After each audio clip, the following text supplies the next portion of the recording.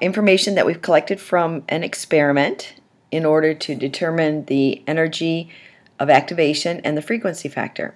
So we have this information. We've been given the temperature and the rate constant, and we're going to use an Excel program to plot these points and determine the slope and the y-intercept.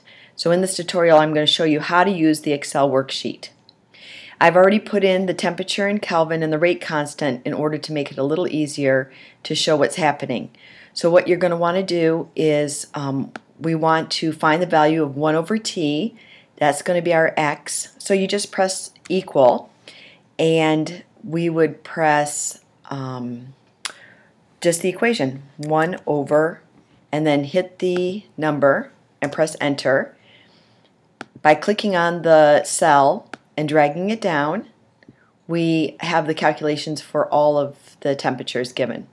Now let's take a look at the rate constant. For the rate constant, all we have to do is press equal and then start ln. Make sure you click on the function that you want to use, because then it'll be in the right format. And we want to select all of y. We want to select this, the k, and then that will calculate it. And we will click down again, and it'll fill it in for the rest of the cells.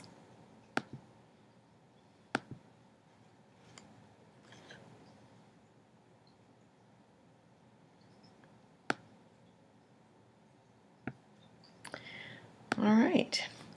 Now, in order to find the slope, we're going to need to use our slope formula. But before I do that, I want to go ahead and graph this. So I would select my y values first, and then I'm using a Mac, and this is a 2011 Office program. So I'm going to hit the command, click on my x values, and then highlight those. And then I would just go to charts, and from charts I would hit insert chart. We're going to see a list. Go all the way down to where you see scatter plot. So we're going to do a scatter plot. I'm going to scooch this over so you can see it. And then I want to manipulate just a little bit. So now I have the chart. I'm going to go to the chart layout, and I want to hit trend line, and I want a linear forecast for the trend line. So that way it forecasts all the way to my y-intercept. Using my chart, I want to get rid of my legends because they're just interfering. So I'm going to select legend and eliminate those. And now I'm going to label my axes. So I click on axes titles from the chart layout. My horizontal title, I want it below the axes. So you see that I have 1 over t as my horizontal, and my vertical axis is going to look like that, and my vertical axis is the natural log of k.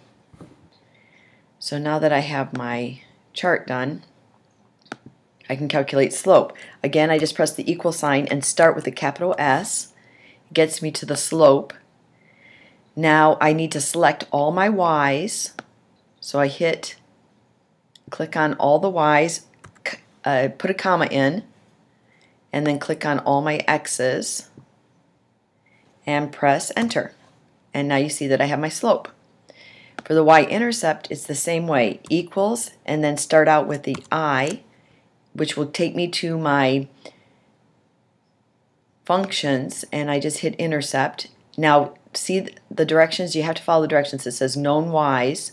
So again, I do the known y's with a comma and then the known x's.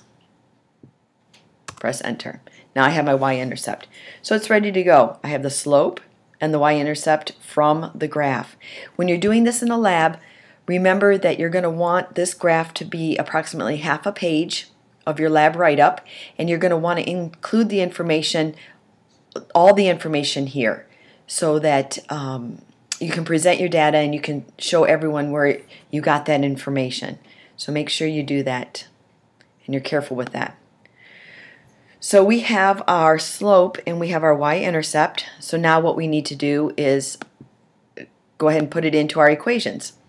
Well, we know that the energy of activation is equal to the negative slope times R. R is that constant value that's taken from the gas laws. It's 8.314 joules per mole. So we're going to want to multiply 8.314 times negative 1.03 times 10 to the fourth, because that was our slope, and divide it by 1,000 because we want it in kilojoules. So our energy of activation, or our activation barrier, is 85.48 kilojoules. Now, in order to find A, we know that the natural log of A is the y-intercept. So the y-intercept was 29.9667. So we could round it to 29.967. And the natural log of A, to find A, we would just take the inverse of the natural log. Best thing to do is just use your calculator and hit the inverse of natural log. But A equals then 1.027 times 10 to the 13th per second. So I hope this helps you to use the Excel worksheet in order to calculate the frequency factor and the activation barrier from known values that you would probably collect in a lab situation. Have a great day.